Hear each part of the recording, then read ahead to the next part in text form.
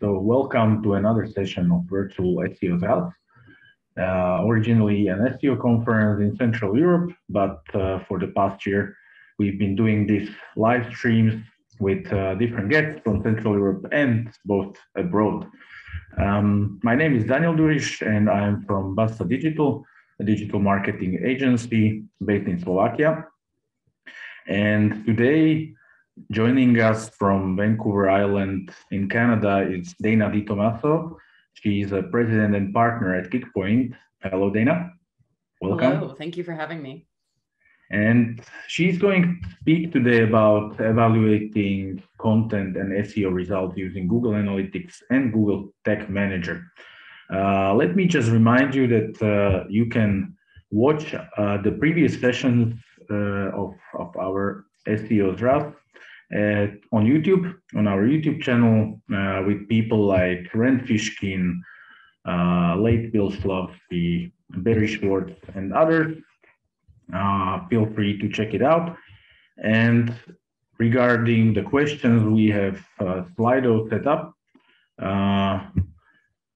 You can join us at slido.com and just use the event code SEOs. And you can ask the questions in the meantime while you see something interesting while Dana is presenting, or later after she finishes the presentation as well. So go to slido.com, enter SEO code, event code SEOs, and ask your questions. Okay, Dana. You can start with your presentation, and yeah, let's see if that works. All right. Great, you should be seeing it. Yep, we see that. So great. Please start and proceed. Okay. Good morning, afternoon, and evening, based on where you are. As Daniel said, I'm on Vancouver Island, Canada, so I'm on Pacific time, which is 7 a.m., which is, you know what, this is actually, I like early mornings. This was not a problem to be here today. And I'm really excited I was asked, because one of the things that I love talking about is evaluating success. I've been working in this field this is my 22nd year working in this industry, and things have changed so much from when I started in 2000. But one of the things, obviously, that's never really changed is success. Because I know a lot of us as SEOs, we talk about rankings, how to get them, how to keep them. You know, we present ranking reports to clients. I mean, hopefully not as much as we used to, but certainly like that is one of the tools in an SEO's toolkit. And one of the things that, you know, I want to emphasize is that rankings fundamentally are not the point of why we do SEO, right? We want to be sure that our customers and our clients are buying what we have to sell. They're engaging with us, and they're essentially helping us complete our business goals or organizational goals, depending upon what kind of company or not-for-profit or charity that you work at. And of course, content is truly how you get there. So how can you tell if your content is actually successful in connecting with your audience? Or more specifically, how can you tell if it isn't connecting? Because that's really where the work is, right? To make that content better. If you can say, I know that this content is good, that's nice. That's one thing you can do. But on the other hand, to be able to say, you know what, this content I know is, for example, ranking well, but is converting poorly, or it's in that spot where it's ranking like in the 10 to 20s. And I know that with some changes, we can push it up and beat this competitor, which is always personally very fulfilling for me to be able to beat a competitor. But, you know, how can you tell if that content is even being successful, right? You're just really wasting rankings if you have it pointing to pages that don't convert, or if you have content that just with a little bit of help could perform that much better. So that's what I'm going to be talking about today.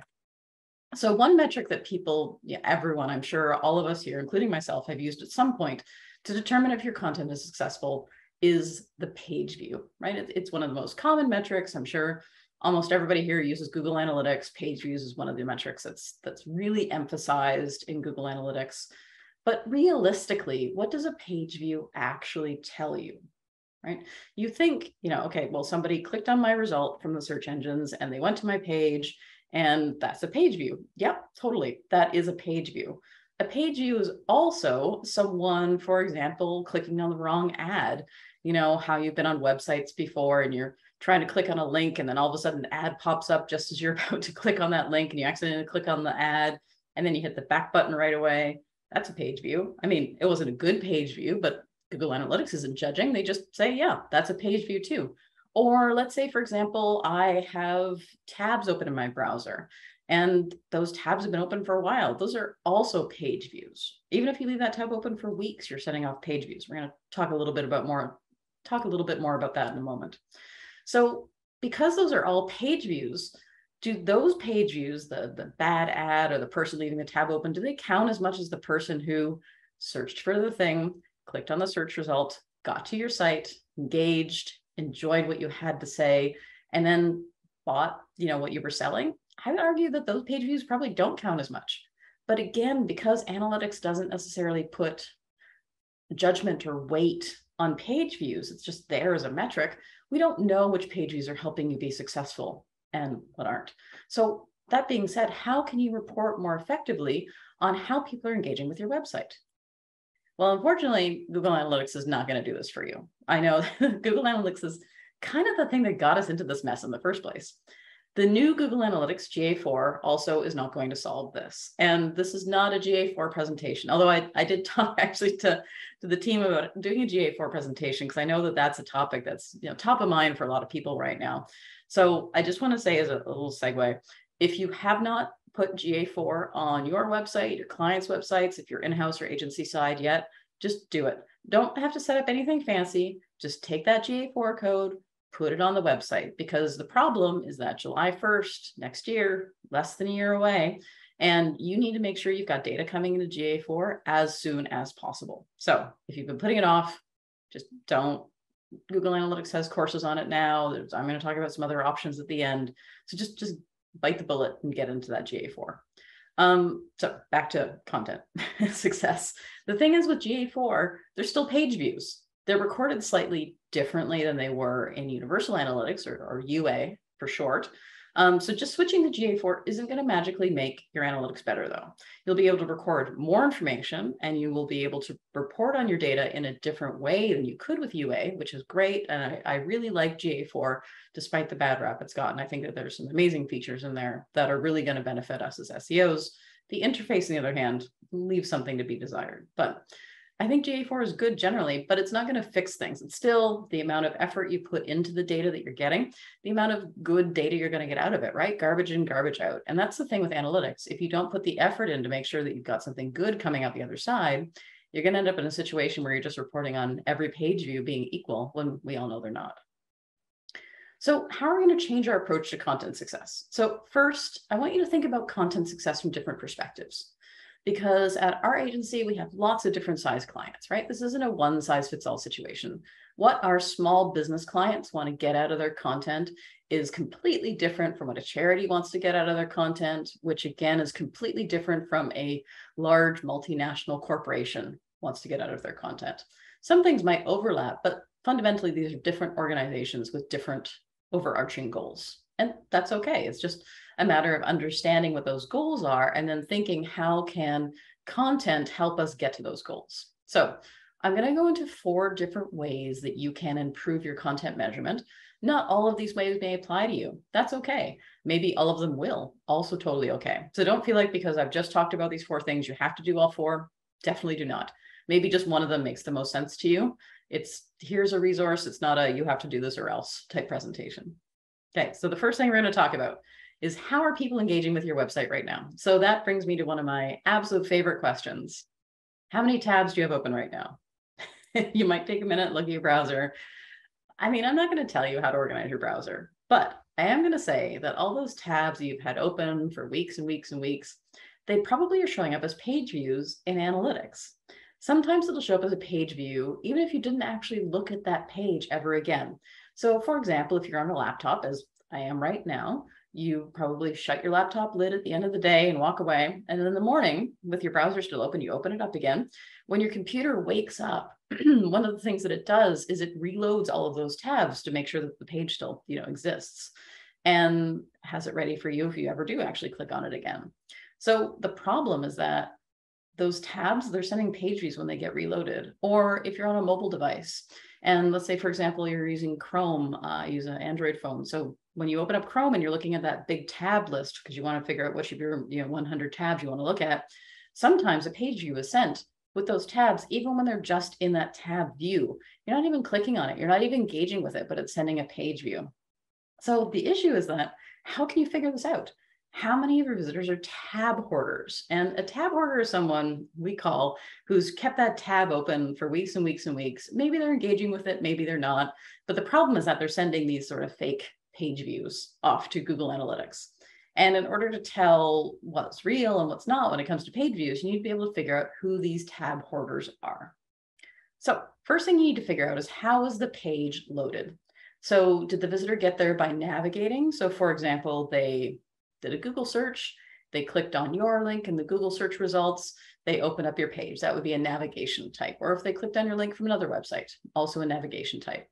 Was the page view from a reload? So they could have manually refreshed the page by, I think F5 on a PC, no idea what it is on Mac. I'm not a Mac person, but they could have refreshed their browser. Unlikely, but totally possible. Or the browser could have reloaded after having that nap that I just talked about. So that would also be indicating they're a tab hoarder. You can also see if people hit the forward or the back button to get to that page. So the next question we need to ask is, what kind of tab is that page loaded in? There's obviously two types of tabs that a page could be loaded in. The first one is a new tab. So again, if you clicked on a search result and it opens up, that's a new tab because it's their first engagement with the website. And so that's new to your website essentially. Or if they say right-clicked and opened in a new tab, also counts as a new tab. But if they reload or clicked on a page on your website and it didn't go to a new tab, it just went to the new page, that would be a reload, as in it was in an existing tab. So would it be new or existing are the two possible options. And then the other question, which is not necessarily 100% what we have to measure, but it's nice to know, is how many tabs did this person have your website open in? So did they just open a bunch of pages and new tabs, right? How many of us have been on a website and say, well, I don't want to lose the page I'm on, so I'm going to right click and say open a new tab. And the thing is with that, it's useful to know if people are doing that, because it really messes with your ability to tell navigation paths. Because when you think about a navigation path, right, and if you're using the path report in GA4, which is really nice. If you haven't tried it, you should check it out. Or if you're trying to use the old universal path analysis, which was not as good, it says, you went to the home page, and then you went to this page, and you went to this page. But what if you have 8 different tabs open and you're flipping between these tabs? GA can't tell that you're doing that. But if you know, for example, that this individual user had your website open in 5 different tabs, then you can tell.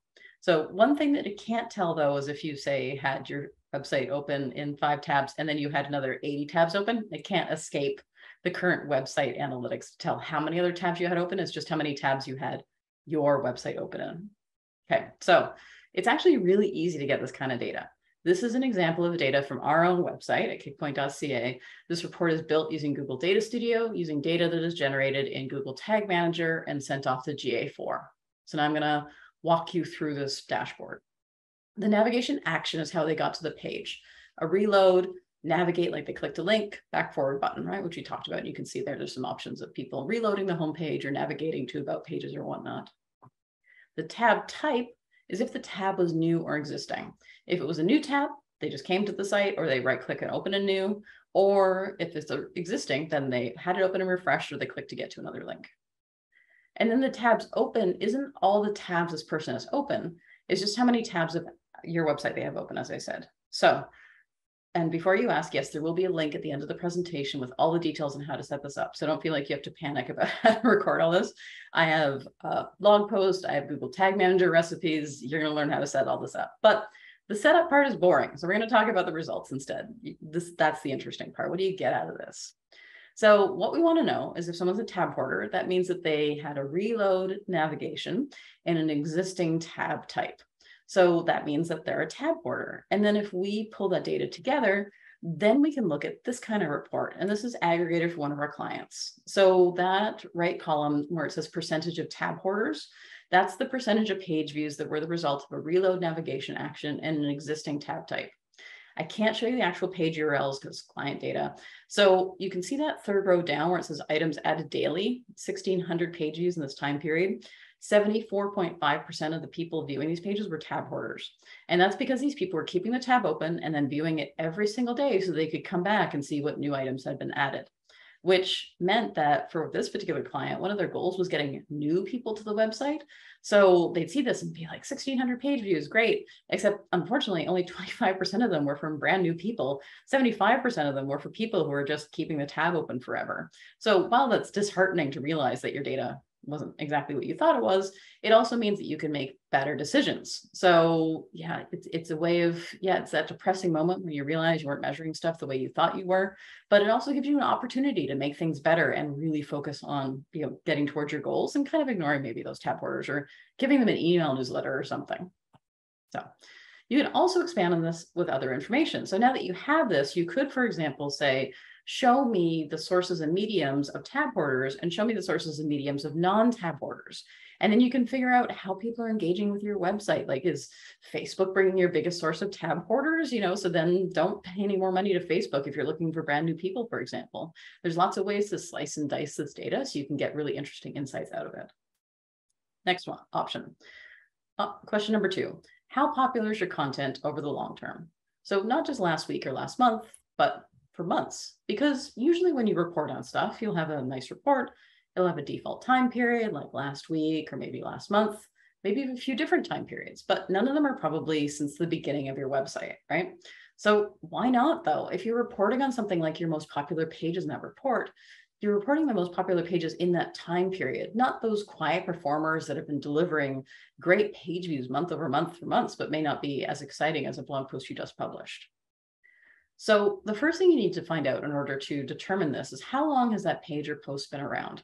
Depending upon how your website is set up, this can be easy or difficult. So for example, this is the metadata on a WordPress website that's using the Yoast plugin. Lots of people use Yoast, it's very popular. So I wanted to start with this. That article that I mentioned that I'll link to at the end has a piece of JavaScript that you can use to grab this piece of information. It goes in our Google Tag Manager container, and then we save it along with the page view to say when this article was published. And if you're not using WordPress and Yoast, this is an Umbraco site. We also grab this date using JavaScript. Also included that JavaScript in the blog post at the end, so you can use that as well, because sometimes not every website's on WordPress. That's fine. And if we're being extra fancy, you might also want to consider saving the modified date, especially if you're doing lots of content edits, because then you can see if the edited date, for example, the number of page views per day has gone up since you edited the post or gone down since you edited the post. And that's a nice way to tell SEO success on changes that you've made. Is it driving more traffic? So if you have none of these things in terms of dates, you can't grab any date information from the website.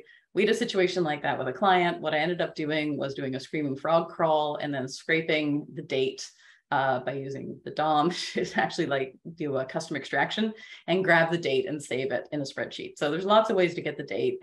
If you don't have schema or Yoast or any of that, you can still do this information. Okay, so in order to calculate this data now, we have to figure out how many views does this post have in total. So in Google Data Studio, when you set up this report, instead of setting the default time period to be last month, last year, last quarter, what you're going to look at instead is use the advanced type in Google Data Studio. And then the time period will be the day the very first post or page was published, usually the published date of the website originally. And then you can set the end date to be dynamic and say it's basically yesterday. And that way the analysis is always up to date. The actual analysis in Google Data Studio uses a function called dateDiff, which is pretty simple. In this case, we're saying, look at the current date time, and this client was on Pacific time in the States. So America, Los Angeles is the time zone, and the published date. And so it's saying these are the number of days between the current date based on this time zone and the published date, which we've saved along with the page view in Google Analytics. Then it's a matter of math. It's the number of page views divided by the number of days the post has existed. So then you end up with a chart like this. So in this case, again, client data, I can't show you the pages, but you can see the page views in that column, and then you can see the page views per day. And what I really like using here is a heat map visualization, because it really shows which pages might have been, making you look, thinking were great, but maybe not as good as others. This is sorted by page views per day. So you can actually see the top number of page views is a page that doesn't have as many page views in total as the one that's fourth down. which is a blog post that the client thought was amazing, but actually isn't driving as many page views per day as that first post, which is the first post they ever published and apparently is amazing and driving them lots of business. And again, looking at this with additional data, we can see the conversion rates for this content. So I didn't include it here, but that top one was having a much higher conversion rate than that fourth one down. So it really helps you figure out which ones you should actually be focusing on when it comes to content improvements or content or conversion rate optimization improvements. Like this kind of data helps you determine what kind of strategy you're going to have. Next question, was your content actually read? If it's a video, you can tell, did they watch it? Did they not watch it? Simple. If it's content, this is harder. So content consumption is a metric we made up several years ago. It measures how long it would take someone to read the content on the page, and then sees if that person stayed long enough to read that content. And then also checks to see if they actually viewed all the content on that page. So if they stayed on the page long enough to read that content, and they saw the whole thing, that content was consumed. Otherwise, if they didn't stay long enough, then it was skimmed. So they scrolled all the way to the bottom, but they didn't hang out long enough to read the content. Or it was hoarded, where they stayed on the page, but they didn't scroll to the bottom. So they might, keep that tab running forever, and then you would know as well if you'd see it in the hoarded report. Or it's completely abandoned, which means that they didn't scroll and they didn't stay. So there's, again, a blog post how to do this. We first released this in 2018, but that was 4 years ago. Time for a little update. So we updated the post so it's easier to implement now, and it's GA4 ready. And most excitingly, we have a WordPress plugin for this. It is not an official plugin. You can't download it from WordPress yet. We're working on that. You can download it from our website though. And again, I'll have that link at the end. And of course, I want to emphasize, you don't have to be using a WordPress website. In the blog post, I also have a Google Tag Manager recipe to run this content consumption as well. And we have it running on all kinds of different websites. So I explain how to do all that in the blog post and how to set it up. And then you can see, did people spend long enough on the page to read the content? Did they see the end of the content? If both are true, then the content was consumed. Otherwise, it wasn't. And giving us content consumption rates can really, again, help us tell, are people engaging with, enjoying, possibly converting? Which brings us to my last question, which is, could the visitor actually do what we wanted them to do? Because often we'll look at conversion rate for a page and we'll say, oh, this conversion rate's really bad. What's going on? Maybe they didn't see the opportunity to convert. Did they see the form? Did they see the purchase button? Did they see the sign up link?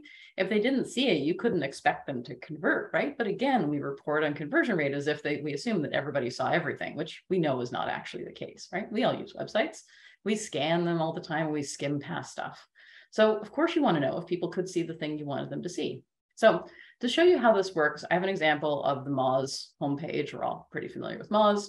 So I took a screenshot of my enormous desktop monitor, and you can see down tiny little bit at the bottom is the call to action to try Moz Pro free, right at the bottom. But if I'm on a mobile device, this is my homepage on a Pixel 5, I don't see that call to action. I just see the Get Live Stream Pass, but I don't see the Moz Pro call to action.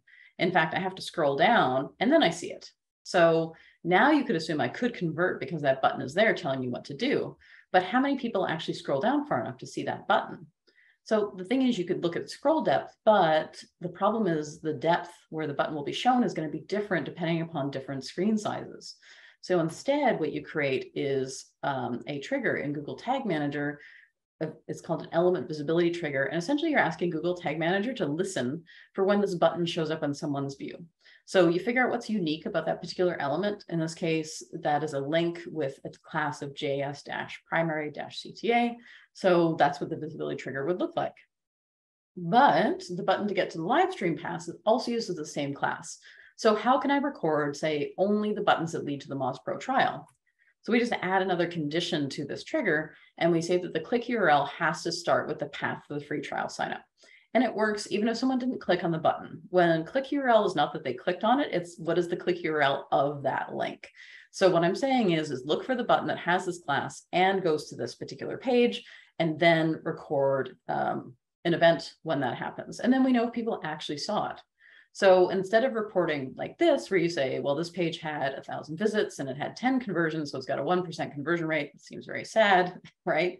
The other half of it is you could say it had 1,000 visits, only 100 people saw the CTA. So that means that only 10% of your visitors saw the actual CTA.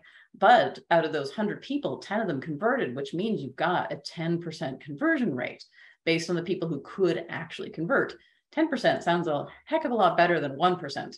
And then that you can say, well, wow, this page has a 10% conversion rate. If we can just show people where to convert, maybe we need to move some stuff around, right? Like that's a good piece of information to have, because it also means you can go back to designers and web developers and say, look, this page does convert great. It is not trash. It's just, we got to move some stuff around. So I've talked about these 4 different methods. Is that actually how you measure content success? Maybe. There's one more thing I want you to ask yourself. What's the point? Why are we here? It's a very existential question, but it's a good question to ask of each page on your site. There's a concept called jobs to be done, which if you work in software as a service type businesses, you might be familiar with this concept. Otherwise, the idea of jobs to be done is just jobs to be done, essentially. Is exactly what it says on the tin. What is the job of this page, and is it doing that job? And of course, it's highly unlikely that every single page in your website has exactly the same job. Some of them are focused on conversion, some of them are focused on content, some of them are sign up, for example, right? There's different things that different pages do. So the thing is, we want to make sure we're differentiating different success metrics for different pages. Because if you just pull a report and say anything where we have a long dwell time is successful, that may not be true if that, for example, is a sign up page. You don't want a long dwell time on a sign up page, because that means that something's probably wrong with your form. So in that case, how about we take the pages on the site and organize them by job? So again, this is an example from my agency's website, kickpoint.ca, and you can see we've got different page paths, we've got different jobs to be done, so JTBD. Content consumption, navigate, we want them to fill out a contact form. And so based on that, we want to know if people are doing those particular actions on those particular pages. So, and you can also even use a meta tag that's on the page itself. So for example, when we do WordPress websites, we actually add in a custom field called the page purpose, which we then output as a meta tag, and then we grab that and save it along with the page view. So you could also do something like that. So then you can use this to filter out your reports. So when you're reporting on content consumption, only include the pages in that report that have content consumption as a goal. When you're reporting on conversions, only include those pages that have conversions as a goal in your conversion report. Because the idea here is ignoring what doesn't help you is just as important as looking at what does help you, right? Keep that in mind when you look at your data, create a report. How much signal and how much noise are you introducing? Are you including pages in your conversion analysis where those pages aren't prepared to be included for converting? So for example, we had a report where people were including pages on the conversion report, and the only way people could see these pages is if they already converted. So of course, those pages had a really bad conversion rate because people already converted, which is why they're there. So it's like, don't include those pages then, because then what happens, leadership doesn't know that context. They look at it and they're like, oh, this is crap, forget this SEO budget. Well, no, just don't show them those pages because it's not relevant to the question at hand, right? And this way you can stay really laser focused and enact change in the stuff that does matter. So instead of saying, oh, that page converts better because it's the job of that page to convert, so ignore this stuff, right? You're not annotating the report. You're just showing people stuff that actually matters. By keeping it focused, you don't distract yourself or leadership. And that way you're not getting distracted by things that ultimately don't help you make smarter decisions about your marketing. So here's the link I promised. I'll leave this up for a second. You can take a look at it and it's pretty easy to remember. So you get more details about everything I've talked about on our website at this link. As I said, there's examples to, screenshots of reports. We have some Google Tag Manager containers in there. It's got everything you need. Take these concepts that I talked about today and make them happen in your organization. And if you're scared of Google Tag Manager, don't be scared. I am not a technical person, even though I've worked in this field for a long time. I started making websites well before they're anything like the websites that we make now. And they were pretty simple at the time. So if I can do Google Tag Manager and I'm not a developer, I don't know JavaScript, then anyone can use it. Thank you very much. Thank you, Dana. We have a couple of questions coming on Slido, so yep. But I still have some. Maybe let's start with my question. You mentioned this content consumption metric. Do you have like actual formula how to calculate it, or is it more about using heuristics or this approach? Yeah, so for us, when we look at content consumption, it's when you load up the page, the plugin or the Google Tag Manager recipe, whichever you're using, looks at the piece of looks at the area of the page where you've decided this is the content that I want to measure, and it counts the number of words in that content, and then you put in the number of words per minute, because we have the amount obviously for English, but different languages have different reading speeds, right? So make sure to change it based on the language of that particular page. And then we say, all right, so we know that based on this, it's going to take 15 minutes for someone to read this page. And then it starts that timer.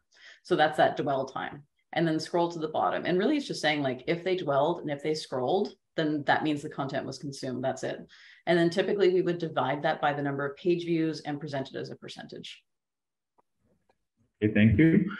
Okay, let's start with Marty's question. Have you experimented with some micro conversions like scroll depth, text highlighting, or text printing? I think you mentioned using scroll depth basically for this dwell time, or for actually evaluating the content consumption, right? But what about these other actions, like for example, copying and pasting? So that basically goes for text highlighting or text printing. Yeah, we do record copy paste. There's a great recipe on, I think, Analytics Mania, which is a great resource if you're not familiar with tons of great recipes out there. So I believe Julius has that on his website. So I recommend grabbing that if you're interested in looking at that. I find that really interesting. We use that a lot on client websites. Scroll depth, absolutely recording that for sure. But as I said, remember that the depth is going to vary based on screen. So sometimes what we'll do is we'll run a visibility trigger again for CTAs or headings, so we can see how far down the page people are actually getting in addition to scroll depth. And text printing, if you have a print button, you can record that. There are some recipes that try to detect if you actually hit, Control P and printed without clicking on a print button. They don't work super well because it's not necessarily the same behavior in every single browser, but certainly, experiment with it and see if it's something that'll work for you. Maybe regarding scroll depth, let's talk about it a little bit more. Have you used, for example, would you recommend using, for example, footer container or footer box as an element for a visibility trigger, because that's basically where the content ends, the main content ends, or do you have some other approach, like putting some special element in the page just to mark where the actual text content ends, or what's your approach? Yeah, we've done both of those. Part of it depends on what the client has available to us on their website. On our own website, for example, we have a little rocket ship at the very end of content. You click that, you get rocketed back up to the top. So we record if the rocket ship enters your viewport. And if people click on the rocket ship as well, we're recording that. But different clients have different things. So some clients will have the end of the content, they'll have a huge gap before the footer just because that's how their website is set up. So then we try to record the end of that div, and that's what that content consumption does, is it actually looks at the end of that area as well. So keep that in mind, is like there's different things that you can insert in. And if you can edit the code, great. Maybe you can just add like an invisible div that you're gonna listen for. It's up to you and what's possible, for sure. Okay. You mentioned that there are actually lots of people who just keep their tabs open and the page reloads and reloads on each browser opening or computer opening. So what is there a way to prevent these reloads, or do we actually want them to be reported in Google Analytics and just to mark them as you mentioned? Yeah, you can't prevent them. I mean, you could prevent them. So I'll talk about how you could in a second. But first, I don't know if you want to necessarily prevent recording them, because, again, like maybe tab hoarding is a good thing as far as you're concerned. You want to see how people are engaging with this page over a long period, or that they find your post so interesting they want to keep them open for weeks and weeks, right? Like maybe that's an okay thing to record. But GA doesn't by default, be able to pass that judgment on if people are reloading or not. But one thing you could do, if you grab that recipe that is in the link, which was just posted in the chat, thank you. One of the things you can grab is you could say, evaluate the behavior of this tab and then send the page load only if it's a reload, or sorry, not a reload type, like a new type. Page. Right, versus a reload of existing. So you could put a little bit of logic in there to make that happen. You could also use a lookup table and say, if it's a reload, send it to this GA property. If it's a new, send it to this GA property. Like there's lots of different ways you can manipulate that data, for sure. Okay, so we have another question on microconversion. So I'm sure you did this, or you have had some experience with this with your past clients, if, for example, in Google Analytics, there was a goal value that we could actually attribute to some goals. So have you experimented with anything like this for the micro conversion? Yeah, definitely. Sometimes we'll put a goal value on different conversions, but typically we don't necessarily do this in Google Analytics. We'll probably do this outside of it in something like Data Studio. And then it is customizable as well. So we can say, you know what, we think that, actually I have a great example. We have a personal injury lawyer. They take in the cases, but they also refer cases out. They get money for referring cases out. It's obviously not as much money as they do for taking a case, but it's still there. So often we'll still give referrals some value. We don't necessarily count that as a completed conversion because it was referred out, but there is some value. It's just like 1/10, for example, the value of a case. And again, we would put that weight in Data Studio instead of in Google Analytics itself, just to be able to say, that's important.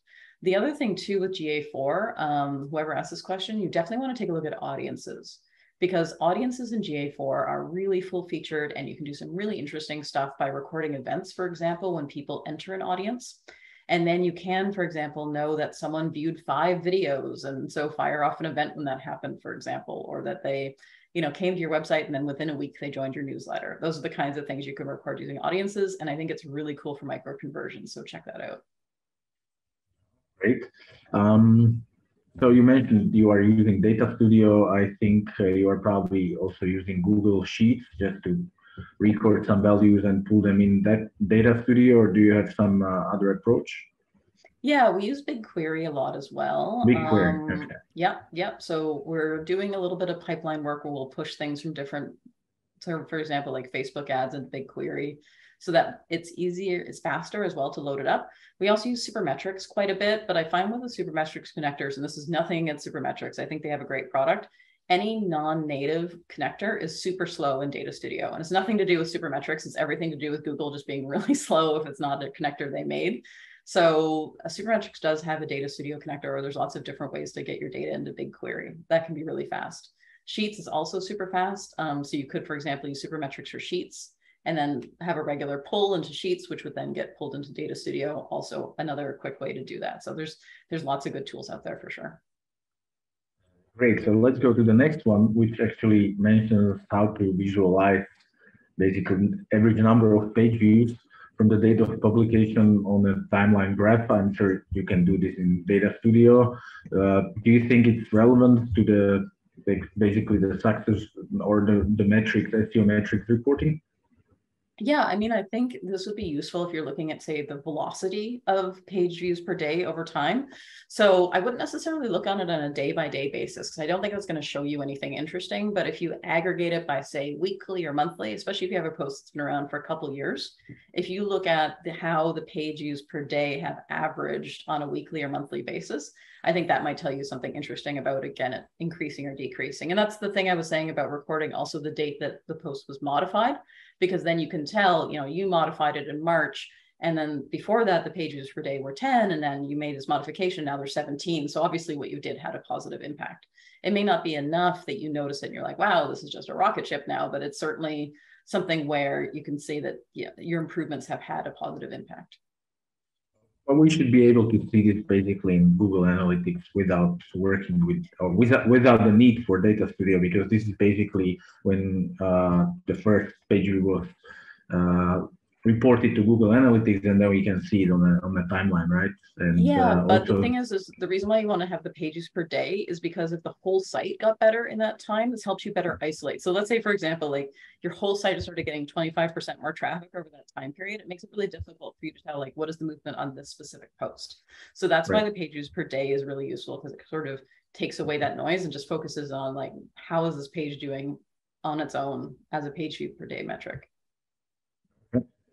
So are there some other metrics that you recommend regarding basically what kind of SEO metrics or for metrics for SEO content do you actually follow and recommend to follow for other people when they are reporting to client? You mentioned the content consumption or content dwelling. You mentioned basically the visibility trigger. That's a good metric, I think, because as you mentioned, that it completely changes the the numbers when we are reporting that to the clients, that there was only, I don't know, there was only 1% of conversion rate, but actually it was 10% from those who actually triggered the visibility, right? So are there any other similar metrics that you recommend? Yeah, definitely. One of the things that we'll also look at, and this is not necessarily, not all these metrics we present to clients, by the way. Some of these are more internal diagnostic metrics. So really make sure, you know, based on the technical aptitude, say, of the people you're reporting to, you're not necessarily going to want to give them all this. But one of the other things that we'll do for ourselves internally is we'll make a bubble chart where we'll look at average rank and then the click-through rate. And so this is from Search Console, this data. And what we're trying to see is, are there pages that are ranking highly but have a lower than expected click-through rate? And that could mean that either you have a snippet, like, you know, showing up at the top of the page, or showing up when people also ask, or you have an FAQ, or it can mean that your meta description and title tag could use some improvement to encourage people to click on your result versus, you know, whatever result they happen to be clicking on. Because we know that, I mean, Google has kind of stepped around the issue, but we know that if people click on our stuff, we're more likely to rank well. So if you have a, you know, if you're ranking, say, in the 5 to 10 range, you have a really good click-through rate, you should see some positive movement on that. But if you're already ranking in the 1 to 5 range and you're not seeing the click-through rate that you would expect to see, then that's something to take a look at the search result and say, like, is there something that we can do here to improve this, particularly meta description? I think a lot of people forget about how important those are. They're basically like tiny ads. So if you're not great at writing meta descriptions, it can be pretty boring. Like, talk to your paid team if you have a paid person that you work with, because they're great at writing those kinds of encouraging micro copies, or even just look at the ads your company's running and like borrow from the ads as well for good meta descriptions. So it's, you just want people to click on your stuff. Right, and let's wrap up with the last question, although I'm not sure if I understand it right. Do you differentiate between average page views or page view and some active tab view? Do you actually? Yeah, I think what they're asking is, do I look at the difference between like the average number of page views versus average number of active tab views? Yeah. So that report that I showed, that example for that client where we're looking at the percentage of tab hoarders, we can also take a look at, you know, this is the total page views, right, which was included in there. And then what were the total number of page views for people who were actively looking at the page? But yeah, for sure. We don't always do that for every client, but this is a metric we look at, and then we see, is this an issue the client needs to be aware of, which they don't always. Like, it's not every site has a problem with tab hoarders. This one was particularly, I wouldn't say egregious. It wasn't necessarily bad. It was just really interesting. And they had a ton of tab hoarders, which is different compared to some of our other clients, which is why we reported on it for them. But average visit duration versus average. Okay. So visit duration. All right, in GA4, this metric is different now. It is now engaged time, and engaged time counts when the tab is active in the foreground. So it's actually more useful in GA4 now than it was in UA. So I would say, like, forget what Universal Analytics said about average visit duration, because it doesn't know. Like, as soon as tabs came out, basically GA broke. It couldn't handle tabs. GA4 does a way better job of understanding when a tab is active in the foreground. So definitely look at your data there. And I think you'll see some interesting metrics that you can include in your reporting. Okay. I don't think we have more questions. So thank you. This was Dana DiTomaso joining from Canada, from Kickpoint Agency. Thank you, Dana. You bet. Thank you so much for having me. And thanks for the great questions, everyone. Those are awesome. And thank you to everyone for participating and asking questions. Don't forget that we'll have more virtual SEO Health events coming, I think next month, and then another one in November. So let's keep your eyes open for that. We'll post video recording of this live session on YouTube, and I think you'll also receive it in your email. So thank you again. Thank you, Dana, and have a nice day since you are just starting. Thank you very much. Thank you. Bye, everyone.